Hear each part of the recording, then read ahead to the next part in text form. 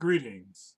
This is Dr. Terry A. Webb of the Counseling Department at Cuyahoga Community College Metropolitan Campus, and I'm here today to talk to you about anxiety. I want you to understand something too, that anxiety is actually a very real occurrence in the lives of people. Anxiety is not uncommon to everyone. Everyone at some time in their life has been anxious or nervous about something. Nervousness and anxiety are part of the human experience. And anxiety in general is an unpleasant feeling of apprehension. You feel restless and you may have physical reactions such as a headache, sweating, palpitations, chest tightness, and even an upset stomach. When anxiety is normal, it goes away. When it's not normal, anxiety has a tendency to not dissipate or leave so readily. Because virtually every human can relate to these symptoms because everyone has experienced anxiety at one time or another. Anxiety is just part of the general human experience. In fact, it can be a potentially beneficial experience in anticipation of certain dangerous situations. It protects us from doing things that potentially could be placing us in great peril.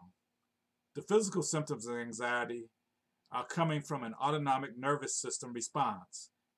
It is different but related to the fear or flight response that many of us have, that we all have. Fear is a natural reaction to a clear and present danger. Anxiety is your body anticipating the potential danger or discomfort, whether physical or emotional. There is an infinite number of human experiences that can cause normal anxiety. Life offers us the experience of many anxiety provoking firsts, such as a first date. A first date can bring a lot of anxiety, especially if it was a blind date. The first day of school, especially if it's a transfer and you've never been there before. The first time you ever were away from home can bring a lot of anxiety and fear, for you may not know anyone or anything.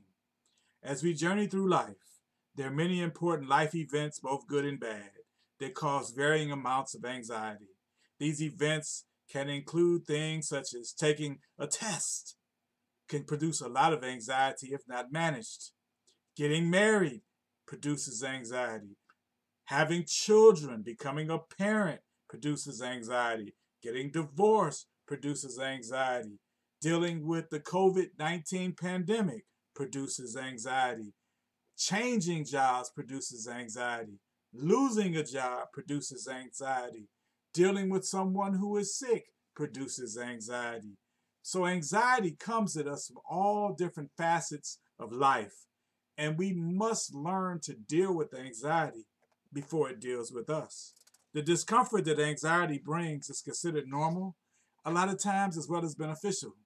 We must be cautious to not always try to make everything disease oriented just because it is a problem.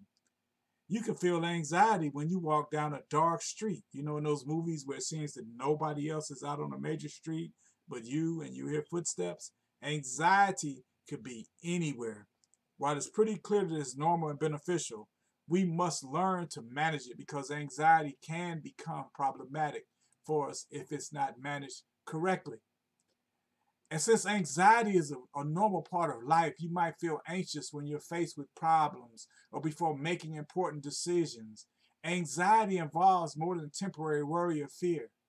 For a person with an anxiety disorder, however, the anxiety does not go away and it can get worse over time. And there's several types of anxiety and anxiety disorders, including generalized anxiety disorder, panic disorder, and various phobia disorder. A various phobia disorder would be someone who's afraid of snakes, or spiders, or mice, or taxes, or eating something that looks disgusting to them. But in real life, anxiety can cause significant problems in areas of their life, such as social interactions. People have trouble getting along with other people. It interferes with you participating in school. It interferes with you participating in work. It interferes with your relationships because you feel restless, wound up, on edge. You can be fatigued. You have trouble concentrating. Your mind can go blank. Sometimes you feel like you're going crazy and you just try to avoid being around other people. The physical symptoms of anxiety include being irritable, having muscle tension, your body's so tight. You just worry all the time, and it can even impact you sleeping. You have trouble sleeping. You have trouble falling asleep. You have trouble staying asleep. Sometimes you may not even sleep at all. But I'm here to tell you that there is a way to manage anxiety. Take time out, practice yoga, listen to music, meditate on something, get a massage, learn relaxation techniques. Deep breathing is a good one. Step back from your problem sometime and realize that you cannot fix everything. You cannot control everything. And diet is another one that really can help you with anxiety. If you're eating a healthy, well balanced meal and you're consuming the right amount of hydration, you will boost your energy and your capability to deal with the stresses of life that aren't ever all going to weigh. This could be a big one, this next one to manage it, when we limit our alcohol and caffeine intake. When we limit those things, we really improve our chances of managing anxiety because alcohol and caffeine can aggravate anxiety and trigger panic attacks. And we need to try to make it a point to get enough sleep. Some ways to get enough sleep would be that we manage how we sleep. That means no TVs in the room, and the room is set up for you to, your body gets accustomed to going to sleep when you're in there. And for some people, this could be difficult because growing up, I had 4 brothers in my room with me, and it was very hard. And if you just imagine it, but you get through it. And one thing you can always do, even sitting at your desk or on a bus, or don't do it in a car driving, is that you can close your eyes and take deep breaths. Take it in, hold it for about 10 seconds if you can. Then let it go and do this 10 to 20 times. And if you do this and dig all of the air out of you and relax and let it go, you'll be surprised at how it can tend to center you. But before you do this, I need to give you a disclaimer. If you have any respiratory issue that prohibits you from participating in deep breathing exercises, then do not do any until you have consulted with a medical professional. And also, exercise is an excellent way to help you manage anxiety. And exercise should be something that you enjoy doing. For instance, in my case, someone told me to run. I laughed. I can't run. I'm too old. It hurts bad. So I find things I like to do. I take short walks. I bowl. I golf. You have to find out what works for you. I love doing yard work, building things, cutting grass. Find something that works for you and do it regularly. And be willing to accept you can't control everything. I'm saying that again because that produces anxiety in a tremendous amount of people. And another thing is welcome humor. A good laugh goes a long way.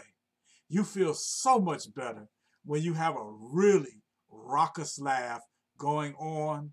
But I have to give these warnings. This laugh should not be belittling, berating, or putting anyone down for any preference or any desire, or they are. One thing that I do to laugh is that I like to watch comedy. Comedy is hilarious, listening to people talk about their lives and the things that they've been through in life. And I even sometimes when I reflect back over my own life and watching the children grow up and other things, I'm compelled to laugh because we made it and we don't know how. And another thing that we can all do is maintain a positive attitude. Make every effort to replace every negative thought that you have that comes to life in your mind with something that's positive.